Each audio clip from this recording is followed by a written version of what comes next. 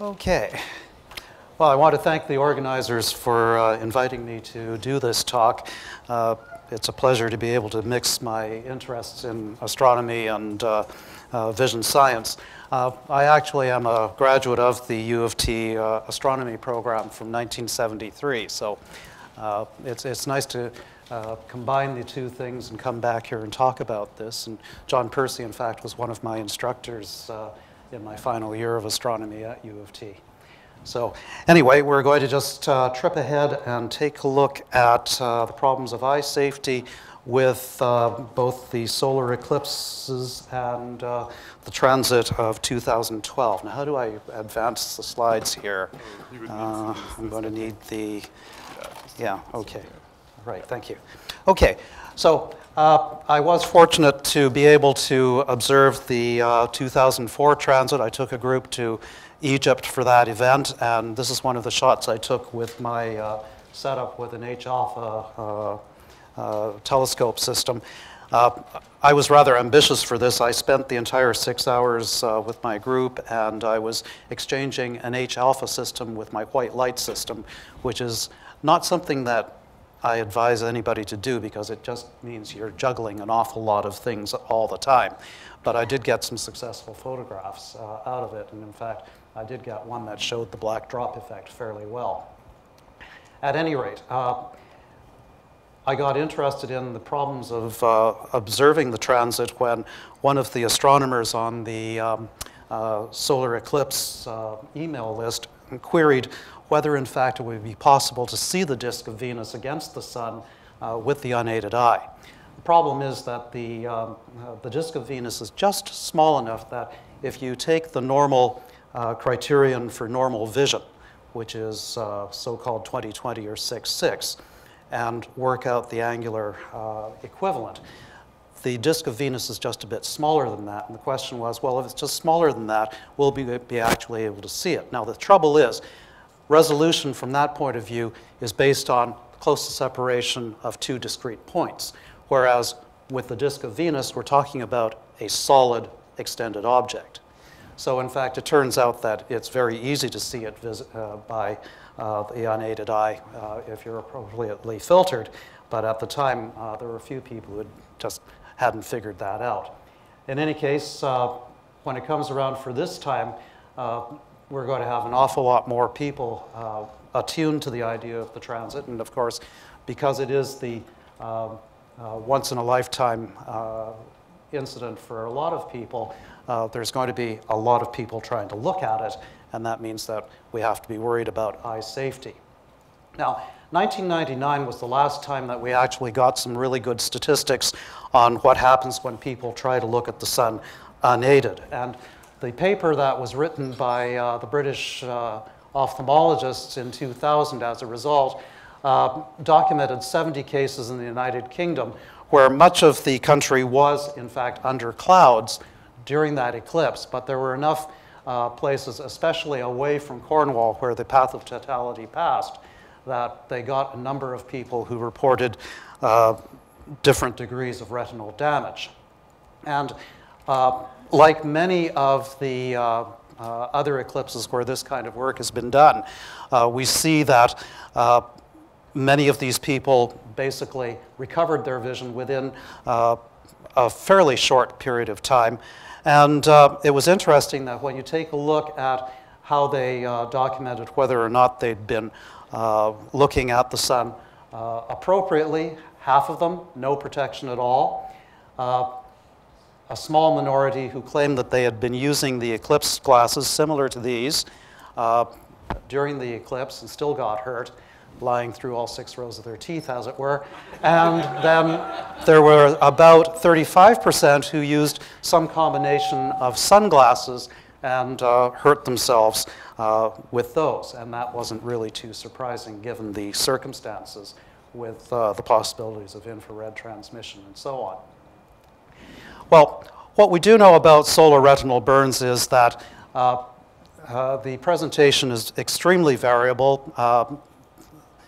Person noticing this for the first time, if they've incurred this kind of injury, they can have anywhere from just a slight blurring of their vision to the point where the vision is so badly compromised that they look across the breakfast table at their nearest and dearest and can't see their faces. And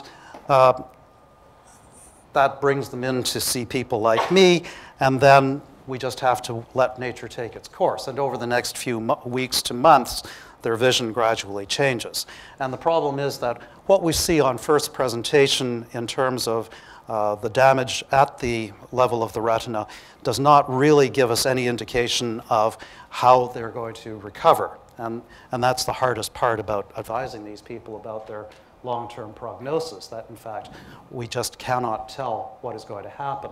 And it's not until about 12 months after the injury that we really know what the final picture will be for them. We do know that we can build up a profile from all of the last few years. What we do know is that our typical patient who presents on the morning after the event is usually a young adult male, one of those types whose genetics and development are such that they are unaware of or ignore all the warnings that you give them, and generally don't use any protection at all. Gee, that sounds like other things too. And there we go. Enough said about that. But that's your typical profile for a lot of these folks that get fried. We do know also that generally, because there are no pain sensors in the retina, you can do all sorts of things to it without people knowing. And that's one of the things that saves us when we see people doing retinal surgery with lasers and so on. You don't have to anesthetize the eye, you just have to immobilize it. But because there are no pain sensors, that means that the part of the retina can be burned by the sun very, very easily, and you don't know about it. And these cells are dead men walking in the sense that it takes between 12 and 48 hours after you've actually exposed those cells for them to actually start to show damage and lose their function. And that's why typically we see these injuries about a day after they've actually been incurred. And again, we've all heard that, in fact, the use of an optical aid will increase the severity of the injury, because what we find is that the actual physical process of damaging the eye results in adding on what we call a thermal effect to the primary injury that is occurring. Now, calculations can prove to a good extent that, in fact, what I first read many years ago about damage at the retina from the sun is really not a thermal process at all. We know what the solar irradiance level is at the ground. We can do the calculations of retinal image size and work all the way through, including taking into account the size of the pupil. What we find is that the actual amount of energy that is being delivered to the eye in the solar image for a naked eye observation is in fact relatively modest. And the temperature increases, which you can calculate just knowing a little bit about thermodynamics and heat transfer and so on, show you that in fact with these kinds of increases in temperature you really wouldn't expect any kind of cellular damage from heat. But yet we know that between somewhere around 40 to 100 seconds is what you need for the eye to be taking on what we call a threshold exposure for damage. So the thing is, what it tells us is that the actual mechanism is what we call a photochemical type of injury occurring at the level of the retina, primarily due to short wavelength light. And it involves damage to cell membranes, particularly the ones that carry the pigment which is responsible for the visual process to occur, the visual pigment in the photoreceptors. And this is the most common type of injury. Now, if you have an extended observation or a very, very large image like we would get in a telescope or a camera without the protective filter, then what will happen is that we overlay this photochemical type of damage with a thermal lesion. And it's the thermal lesion which actually coagulates the cells and causes the permanent injury. And in this particular case, which is of a young Indian man from an eclipse back in the 70s, you can actually figure out from the shape of the crescent burn on his retina when he looked at the sun. It can be quite a dramatic kind of effect. So again, we know a lot about what is going on. There's been some other things which allow us with modern methods to really track the way in which these kinds of retinal injury progress and how they heal up. And it's really quite interesting to see, but beyond the scope of what we want to do here. I'm going to try and catch us up on the schedule. But the basic safe observing methods, of course, we've heard of these all in the context of looking at solar eclipses, but they will be equally good for the transit. The indirect projection, we've already seen an example of the sunscope, and also the direct viewers, such as what we've got passed around the room today. And there are a number of these that I'd like to just talk about a little bit in terms of what works and what doesn't. The sunspotter is another variation of those types of folded refractors that are available for a few $100s at most, basically giving you a nice projected image here that viewers can look at without actually looking at the sun. The advantage of these types of instruments is that because it's all closed up like this, it's impossible for somebody to get their head in there so that they can look at the solar image directly through the optics. And this is always the fear when it comes to looking at setups such as this with a projected image. The last thing you want to do is have this all set up and somebody gets in and puts their eye right up against the eyepiece. And so these things really have been a godsend when it comes to the safety of these devices. Solar filters, too, have come and gone over the years. The old standby is shade number 14 welder's filter. The ones that we are most familiar with are the green glass filters. The problem with glass is if you drop it, it breaks. But it's a very, very reliable filter in terms of what it delivers in terms of protection for the eye. The problem is it's getting very hard to get, and particularly shade 14 is a special order item at most welding supply stores now. The other problem is that polycarbonate filters have been replacing the glass filters, and unless you get one with a gold coating on it, the problem is that polycarbonate by itself, while it may be dark enough to provide good glare protection and good protection from the visible light of the sun, it's still highly transparent to the infrared. In fact, the difference between a polycarbonate filter with the gold coating and one that isn't coated is somewhere in the neighborhood of about 60 times attenuation. And so one has to be very careful about this. And as a result, I think that most of us in the eye care group are really starting to say, let's get rid of the advice about welder's filter and really concentrate on specific filters that are designed really for this particular observation. That means using aluminized resin or polyester type filters as we've received today, or alternatively using the dark polymer, which is another type of filter. Here we have a sample of the ones that were made for 2004. You can see this group here flaked out, viewing the sun quite comfortably for however long. And certainly that's a very safe way of looking at the event without running the risk of damaging the retina. The black polymer filters that are similarly available in these types of glasses really are just a polymer with carbon black embedded in it. Basically our modern equivalent of smoked glass. And they are equally safe as these aluminized polyester filters that you've received today. The difference is that this membrane is much, much thicker, and as a result, you get a lot of light diffusion through them. So when you look at the sun through the filters you've received today, you get a very, very sharply defined solar disk. With these black polymer filters, you'll get a comfortable view of the solar disk, but it'll have a halo around it because of the light diffusion. Equally safe, but not quite as pleasing a view. Also, the sun seen through these is sort of a yellowish color. with these filters that you've received today, you'll probably see a bluish-white color just simply because of the transmission characteristics. But again, they work fairly well. The other stuff that we can use is metal-coated glass, and this is really reserved for optical instruments, cameras, telescopes, and so on, or for high magnification visual use and imaging. And again, they are much, much less accessible to the general public.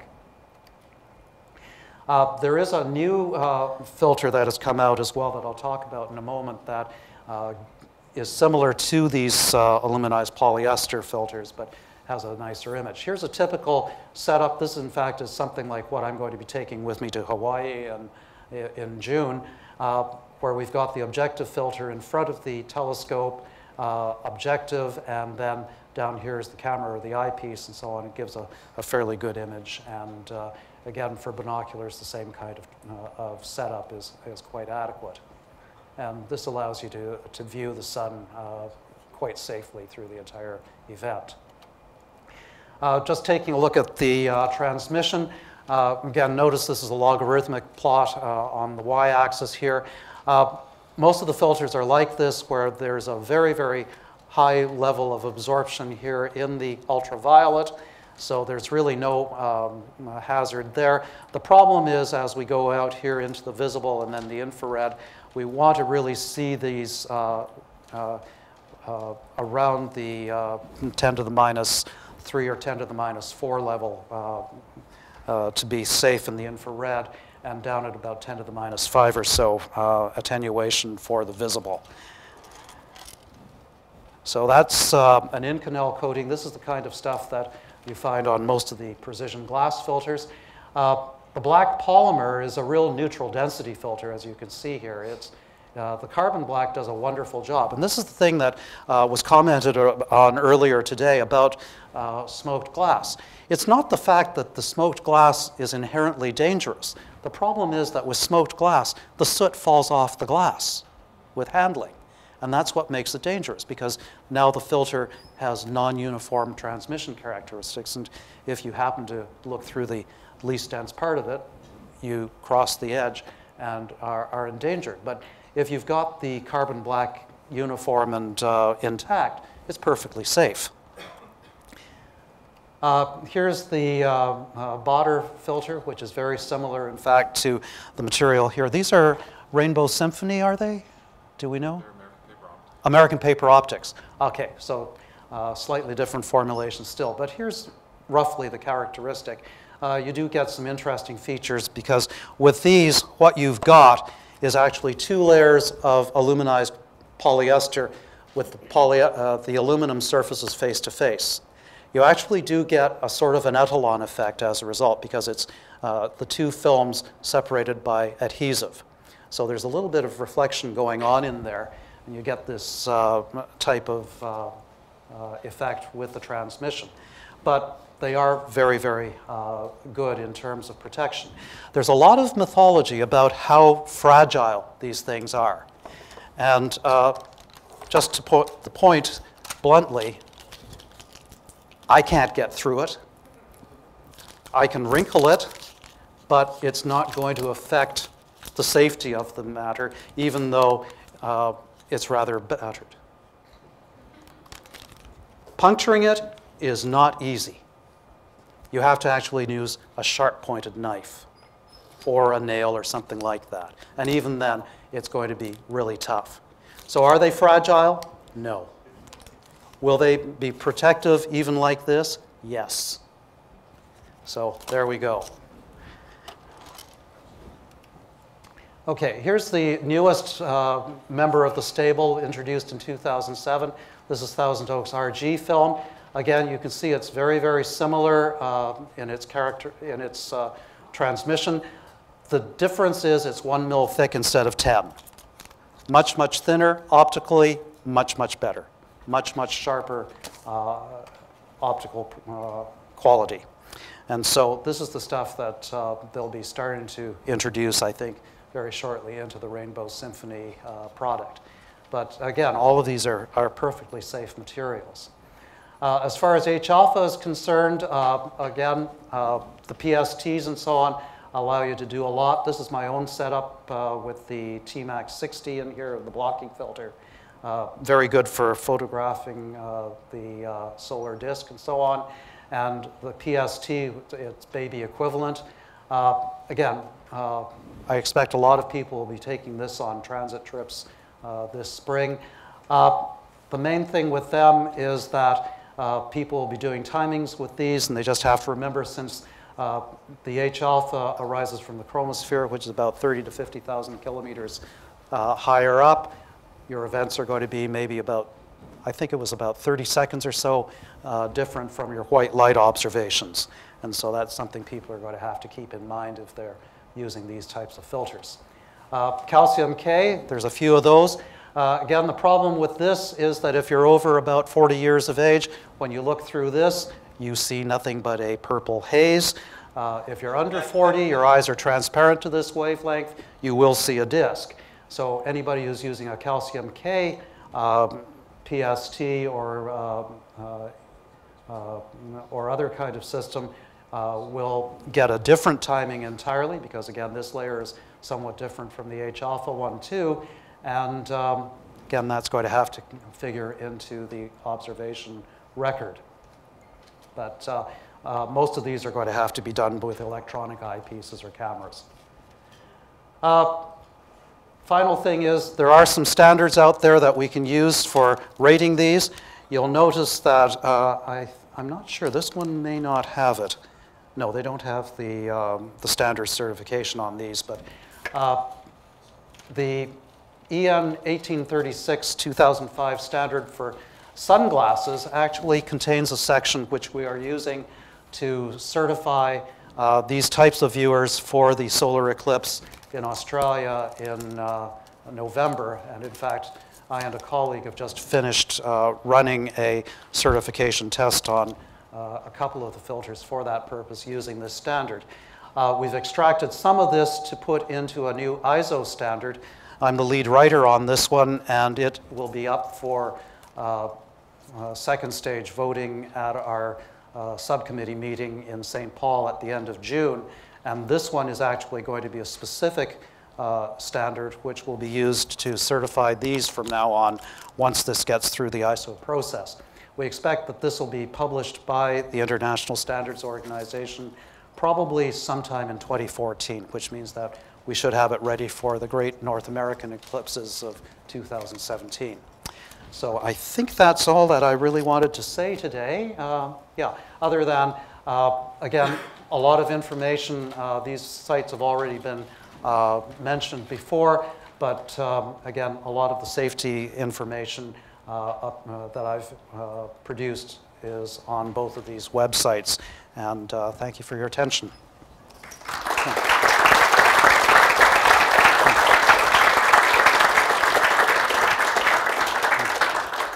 I think we can take one or two questions. Yeah, David. Ralph, thanks very much for your fine presentation. And certainly any of us who are in education who are advising young people to view know that we've heard from you that, oh, you're the man on this. And especially reminds me of the experience I had teaching high school also back when we had the annular eclipse of the sun here in Toronto. Basically, all the advice we got as school teachers on the board is don't, which is missing a splendid opportunity. In fact, since I'd heard it, someone talked from you at the RASC, I was able to argue against what my school was trying to do, so able to have a full observation. So what's your feeling now about how, particularly the Toronto area boards, maybe Whitefield, are dealing with both the encouragement to observe and also the safety issue? Well, the safety issue is certainly an important one, and you know, for teachers who basically are acting, you know, in loco parentis, if you will, during supervised events, you know, the liability issue is certainly an important one. I think the big problem is really, particularly with high school students, it's that problem of managing teenagers. Okay, the behavior, and so on. A lot of people prefer to err on the side of caution by just saying, well, you know, these are hard people to control, you know, let's just not do it. Of course, the problem is then they go off and book out sick or whatever and see it anyway without supervision. So, you know, I think it's certainly something where you can give them all the warnings, but that doesn't necessarily mean that they're going to follow it. You're going to have to do something to try and encourage them to observe this event safely. And you know, I don't have an immediate answer as to how to do that. There's also an additional problem with this particular event, and that is because it's occurring near sunset. Most of the time when we talk about using these viewers, it's for an event that's pretty high in the sky, near midday, or you know, at least out of sight of approaching twilight. As the sun drops down towards the horizon, you look through these things, it's going to be pretty hard to see the solar disk. And at some point, people are going to start taking them off. And again, that is a problem. And how to communicate the safety aspects of that. Basically, if it's too uncomfortable to look at directly, don't look at it, right? That's about the only advice you can give. Once the sun turns red, you know, there's no more short wavelength light in the disk, then it's safe to look at it unaided. But until it's red, you know, your problem is that until that point, you've still got a risk of hurting your eyes. So it's a real problem. Jay? Many people have problems with their eyes. If we look in this room, some high percentage have problems with their eyes. And you've shown evidence that people don't really, except in very rare cases, hurt their eyes permanently at an eclipse. Yet many more people will notice a problem with their eyes the day after and go to their eye professionals and get treatment that they have deserved all along. So is there a net gain in eye? That's a very good question, and I wish I had the epidemiological evidence one way or another. The thing is that, yeah, what tends to happen is that you get a lot of people coming in thinking there's something wrong with their eyes. There will be some who actually do have damage. There are others who will have nothing, and you know, they'll blame whatever they've noticed on the transit or the eclipse or whatever else. And well, fair enough, but in fact, you know, you can find out whether or not it is due to that. So, you know, the signs are fairly obvious, so that it won't be mistaken. But yeah, it's possible that there will be a few people coming in to get their eyes checked that really should have anyway. Yeah. All right. Thank you. I think okay. All right.